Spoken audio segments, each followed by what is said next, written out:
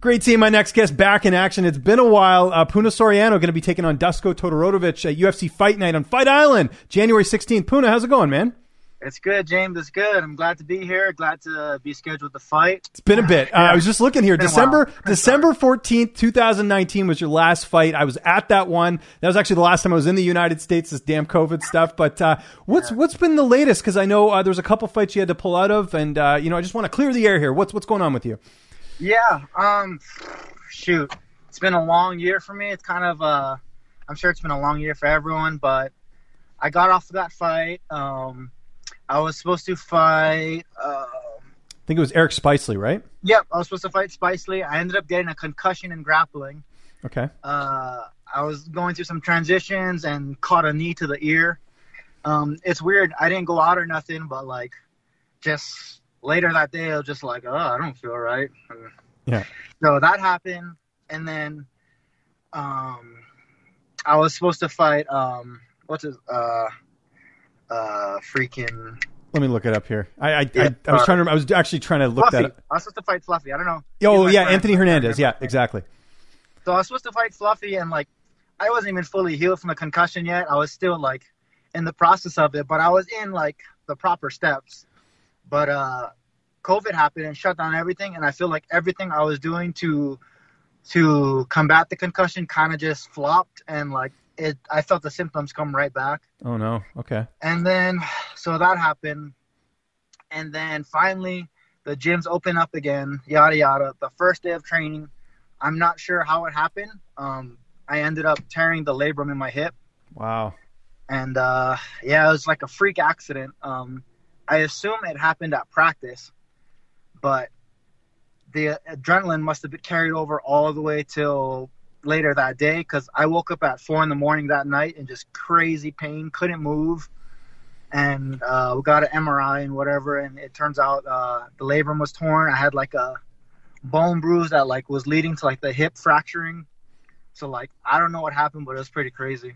Man, I thought I had a bad 2020. That stinks. Yeah. If there's something in the water, Extreme Couture, because I know Kevin Lee's had a pretty difficult year with his injuries as well. So that's too bad to hear about that.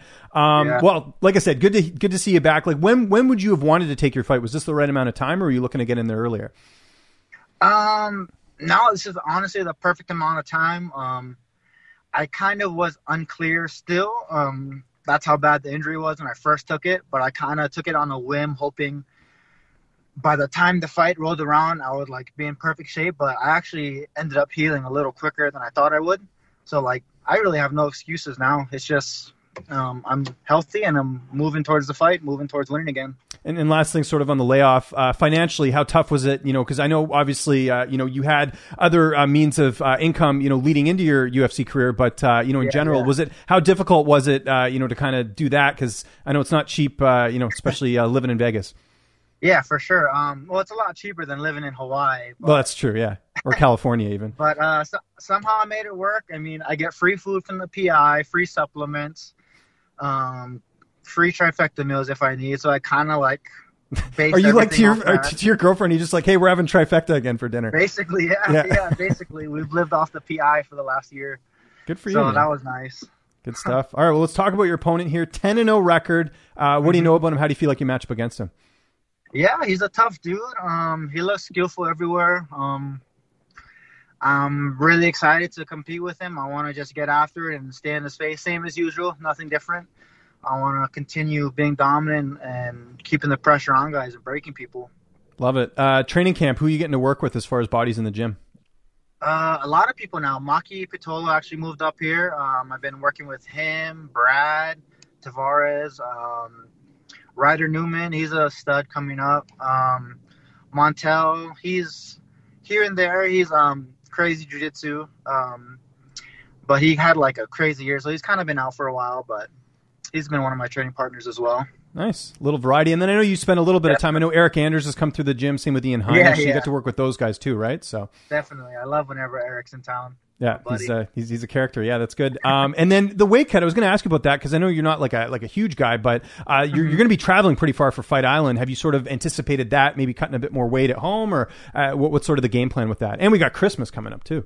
True. I don't know. I never really worry about my weight. I honestly don't even really look at the scale until like 2 weeks before or a week before. Okay. I don't know. My body, regardless of how heavy I am, I can get up to like 215 if I'm trying hard.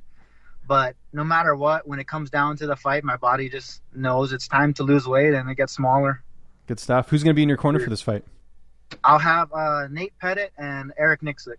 Okay. And how's this fight playing out in the 16th? You feel like you're going to get your hand raised, otherwise why sign the contract? But how do you envision it playing out? You know, he honestly is tough. I picture it being as I kind of see two ways. Like, he's a dog too. I'm not afraid of the war. But obviously, like, I don't want it. You know, if we don't need to have a war, I'd rather put him out and just let it be like that. But I'm also willing and ready to do whatever it takes to finish this guy, whether it be a 3-round war or whatever. Not looking past January 16th, but is the plan, you know, to kind of get a quick turnaround after this, just to kind of make up for lost time, or you just want to take it fight to fight? Ideally, yeah. I got that fire burning in me. I want to make up for lost time. I got to see a bunch of teammates have a strong year, you know, kind of put in the work throughout this pandemic, and it hurt to not be able to do the same. But we'll see. I had those plans last year, and look what happened this year. So I'm kind of just taking it one step at a time. All right. Now, if you're not a fan of MTV's The Challenge, I suggest you turn the interview off now, because that's all we're going to talk about from here on out. But did you watch the season premiere? Was it last week or week before? Did you see it? What'd you think? Yeah, I seen it. It's good. I like it. I'm interested. It could have been anything, you know. It could have been the most boringest thing ever, but for some reason, if it has the name MTV's The Challenge, I love it.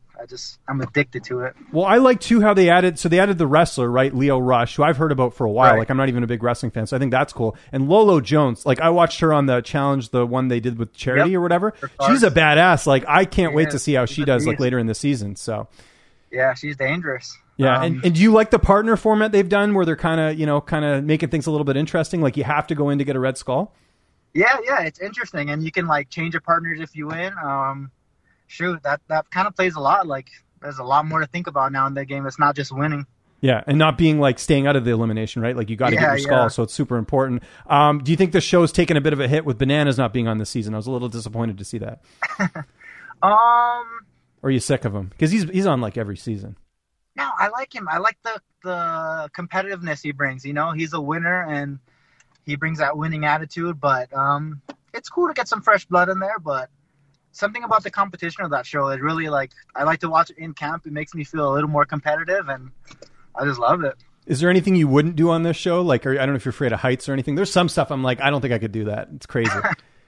I am afraid of heights, but I feel like I might be able to overcome it if I was on it. But no, you're fearless. Yeah, some bugs or something. I can't do bugs. I don't know.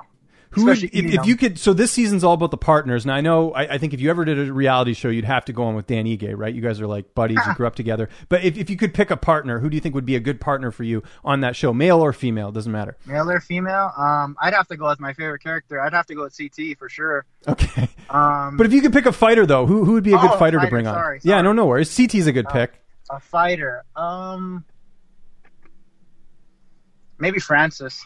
Oh, yeah, there you go. There's a good one. I feel like Francis could win at anything physical, and he's, like, really smart, too, so I feel like he could take care of some puzzles and stuff, and I could just hang out and have a good time, maybe. I feel like Francis would be that guy that, like, if you voted against him and he came back in elimination, like, he'd never forget it and would, like, hold it against you forever. Sure. Yeah.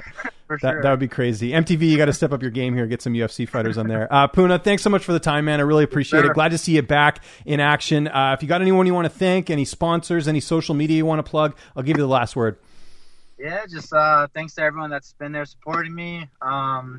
Perfect Sports, everyone at the PI, Nate Pettit, Eric Nixick, everyone at Extreme. Thank you, guys.